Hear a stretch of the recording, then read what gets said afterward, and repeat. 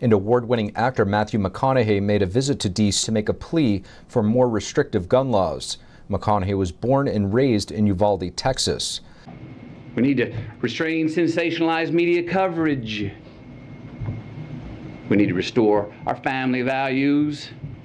We need to restore our American values. And we need responsible gun ownership.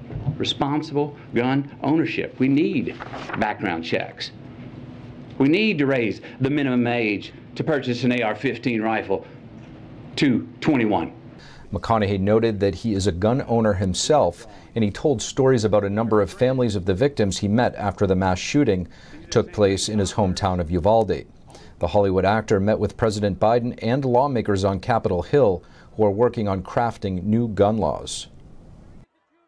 The Department of Homeland Security says in an advisory that the nation is likely to enter a period of increased violence.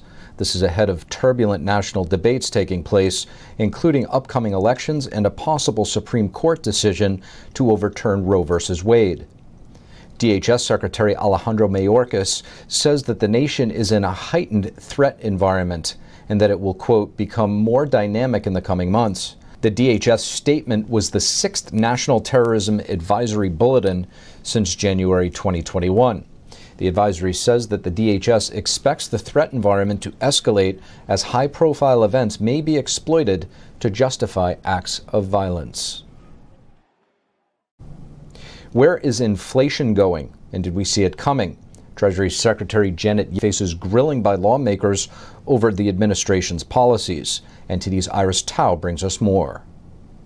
Testifying before the Senate Finance Committee on Tuesday, the Treasury Secretary admits again that she misjudged the path of inflation. When I said that inflation would be transitory, what I was not anticipating was a scenario in which we would end up contending with multiple variants of COVID, and I was not envisioning impacts on food and energy prices we've seen from Russia's invasion of Ukraine. She says she could have used a better term than transitory, adding, I do expect inflation to remain high. The testimony comes days after Yellen admitted she was, quote, wrong last year when she said inflation would go away quickly. And Republicans are now pressing her on whether Biden's policies, including what they call excessive stimulus spending, have made it worse. Secretary, do you agree with the San Francisco Fed that the nearly $2 trillion March spending package was a significant causal factor in the high, increasingly broad-based and accelerating inflation? Senator, we're seeing high inflation in almost all developed countries. Soaring gas prices are also drawing debate. Yellen points to oil companies, though some senators disagree. They're sitting on thousands of leases on federal lands that they have not yet drilled and certainly can't do so. But the permits for proceeding on those leases are not being facilitated. I mean, the president's executive orders have shut down the Extel pipeline. And an expert on the energy industry tells NTD that permits for other pipelines have been delayed. So if the administration were to say, we're not stopping people from drilling, drilling wouldn't work if you drill and have wells and then you can't get the oil to a refinery because the pipeline permits are being held up. And Secretary Yellen is likely to face more grilling on these hot-button topics on Wednesday when she appears before House lawmakers. Reporting in Washington, D.C., Iris Tao, NTD News.